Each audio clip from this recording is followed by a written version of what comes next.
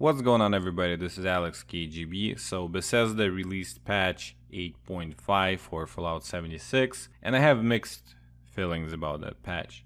Well, first of all, there were some changes that were not listed in the patch notes, and one of them is pretty big. It's Watoga legendary grinding nerf. So they removed the legendaries from the robots spawning at Watoga, and that kind of sucks because that was one of my favorite places where you would farm legendaries, you could get lethal on the way and steal, and they would not attack you. So it was very easy to do that on repeat, hunting for the legendaries. Well, now it's gone, and question is why it was never mentioned. It was a big part of a grinding experience. The other thing that was in this patch is the new quest and new feature, the bucket list, and you can have a camera now and take pictures, not of yourself, or running around taking pictures of whatever you want.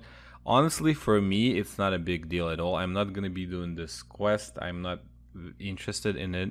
But I will provide link to the Reddit in the description where you can see where the corpse spawning, the locations. The best way to find that corpse that will give you that quest is just go to one spot and server hop until it appears. I'm not really interested in that. If you're interested in that, fine, just go read the articles, do the quests, get the rewards. The biggest thing that I am concerned about is the repair kit. Now, I do find it being beneficial in the gameplay if you're focused on grinding, like I am. So I built it, new character in the process. I already got my ultrasight armor from the quest Belly of the Beast, and a lot of parts of that armor are broken and they require a lot of details. They require a lot of materials to be fixed.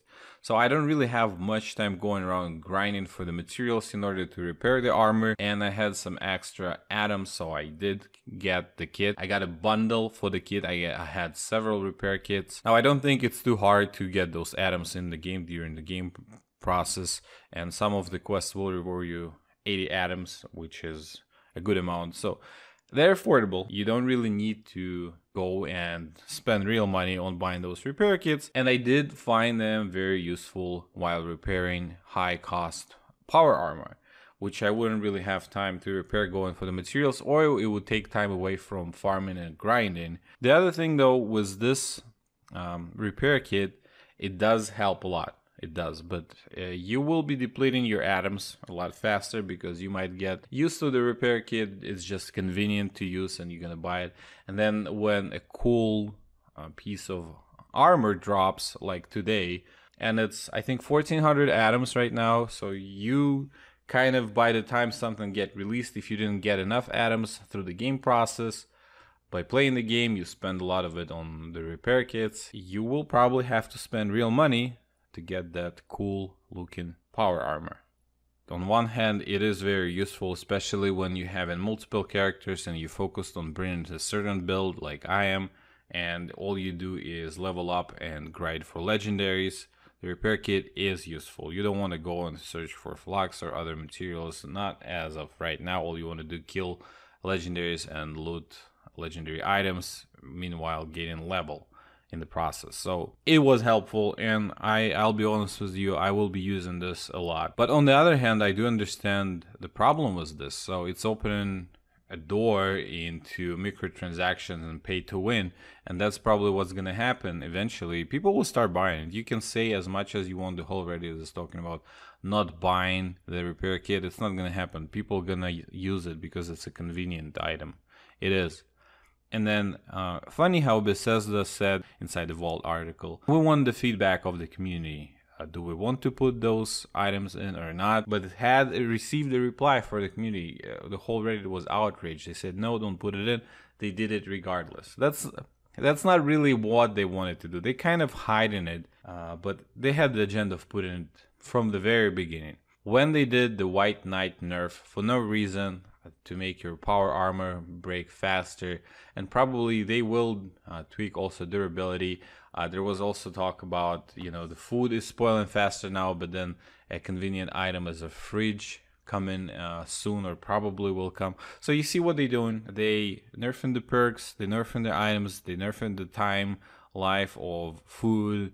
They're nerfing the perks that keep your items at good condition, and they adding purchasable convenience items in the store. So I don't think that's a very good business practice. It's basically forcing player base who are lazy like me just to spend money on those tools. Well, and the last thing that definitely I am all for is the new Power Armor skin, the Plague Rider. It looks awesome, and we know there are more to come. There are going to be 4 of those. I can't wait to see them all.